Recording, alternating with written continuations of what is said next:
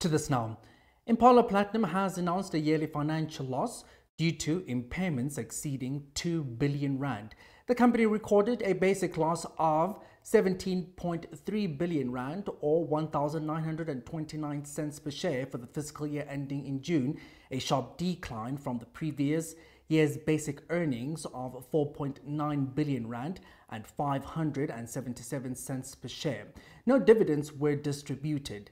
Additionally, headline earnings of 2.4 billion rand or 269 cents per share plummeted by 87% and 88% respectively.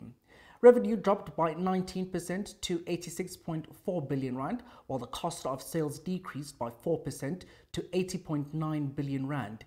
Investment research analyst Zimele Mbanja provides insights into the recent financial performance. I can't say much was unexpected from this result by Impala Platinum.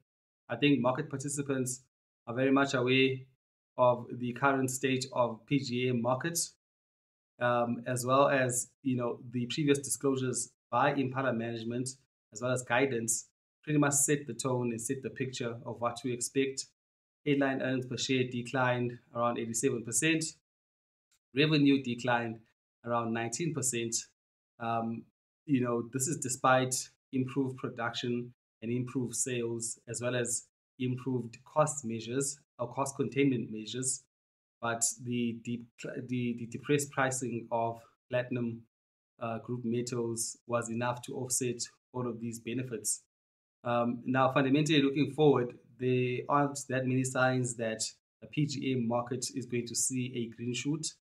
As such, it is expected that a halt or a widespread halt in investments in PGM and PGM related projects going forward is expected for the foreseeable future.